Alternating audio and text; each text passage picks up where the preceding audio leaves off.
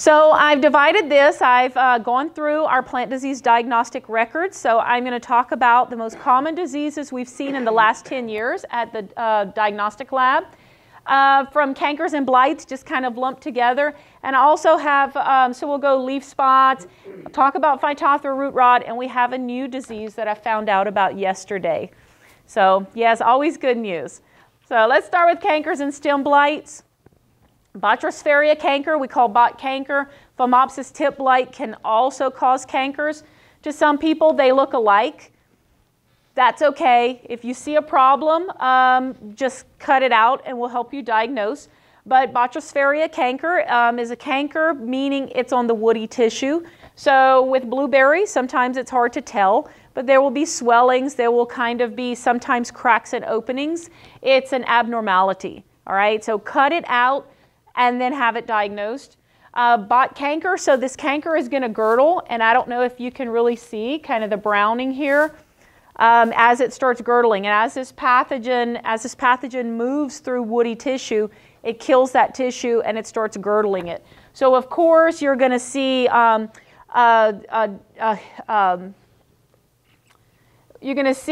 reduction of uptake of water and nutrients to tops of plants. So especially during the summer is when you're going to see a lot of dieback and a lot of branch death.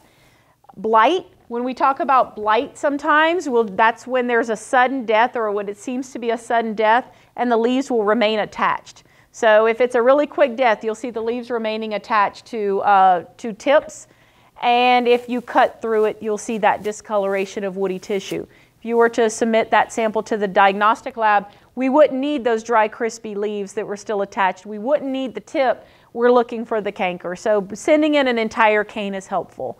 And if you actually do, if you're not real sure, you can cut it into pieces so it fits better in a box or a really large envelope. So I know sometimes these canes can get very long, so it's okay to cut it into pieces.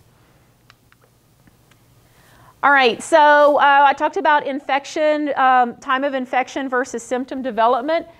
We see usually signs of bot canker mid-late summer when it's hot and that plant has a higher water requirements, but infection is occurring right at the time of leaf out and bloom. So infection's occurring in May. So if there is a problem, to be able to manage and to watch it during those times of the year.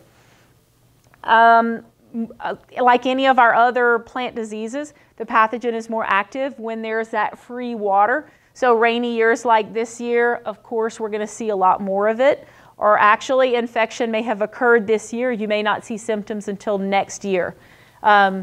So infection, how does infection occur? Well, those little bitty spores can't really penetrate this bark, this hard woody bark. So how does it get in? Any kind of mechanical wound, any kind of damage, I don't care if it's mower or tractor damage or hail damage, insect damage, bad pruning cuts, all of those openings, those mechanical and natural openings are going to invite that pathogen in. That's how they get in from the start. So again, a really good pruning cut.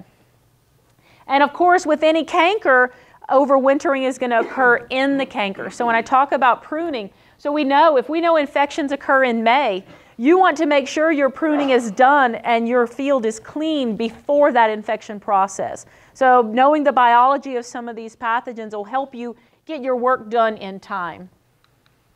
So how do we manage it? Well, we're reducing stress because any kind of natural openings and natural cracks is an invitation and an open door for these pathogens.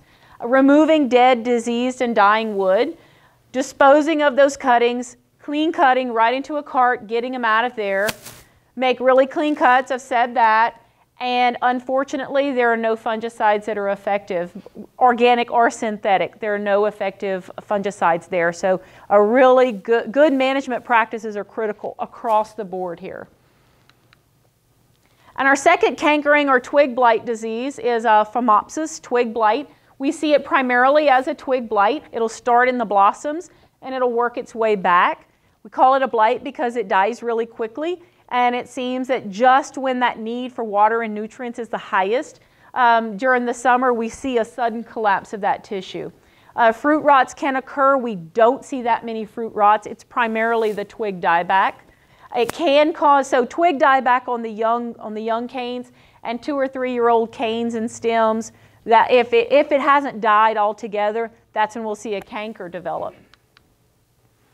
So spore production will begin at bud swell. So we'll see spores, that's when infection occurs, and infection can occur through, through blossoms or through natural openings. This pathogen doesn't just sporulate once during the year, it sporulates every time there's a rain event. So a year like this year, there was just constant sporulation events. And unfortunately, we had quite a bit of Phomopsis twig blight this year.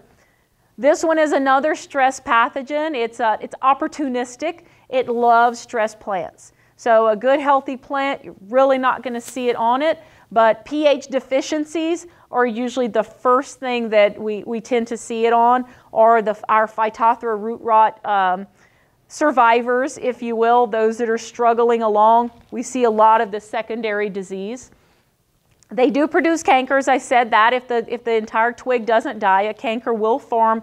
That's the overwintering site, so pruning those out, really important. Susceptible and tolerant cultivars are printed in ID 210, the Midwest Blueberry Production Guide also. So how do you manage it? Avoiding stress, that includes drought stress, that includes pH stress, nutritional deficiencies, weed competition, removing dead, dying, or diseased wood, disposing of cuttings. You see the pattern here, right? Fungicides, if you're going to use fungicides, April through July, the rainier it is, the later you're going to use them. You can use them only once. Those of you who want a lower input system, but you're willing to spray. So to spray right at flowering and right after flowering. Lime sulfur, which is organically certified, can be applied at dormancy if this is a problem. So it will really suppress some of that overwintering, those overwintering structures.